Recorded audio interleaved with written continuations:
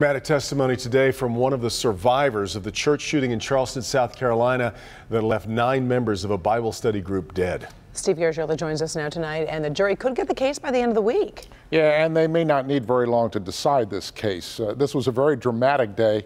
That decision, especially after this video. It was shown in court today, Dylann Roof practicing shooting. And then this afternoon, a woman who survived the shooting testified. She was the final witness. Then prosecutors rested their case against the accused shooter.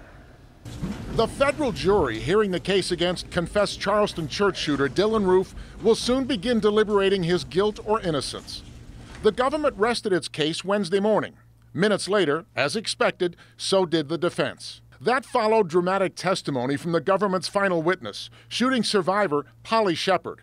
She was the woman who Roof deliberately allowed to live, which she spoke about earlier this year with Charleston affiliate WCBD.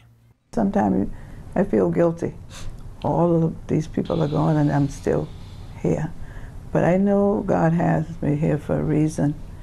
During tearful testimony Wednesday, Shepard refused to refer to Roof by name.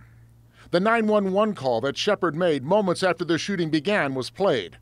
A forensic pathologist also testified on Wednesday that a total of 59 shots hit the 9 victims. We all know I'm guilty. Roof confessed to FBI investigators to the June 2015 shooting, so the defense put up no witnesses. The jury returns Thursday morning for closing arguments and possibly to start deliberating as early as Thursday afternoon. It was no surprise to anyone that the defense did not put up any witnesses in the trial. They will instead focus on the penalty phase because Roof could be sentenced to death if found guilty. Devin, Karen, back to you.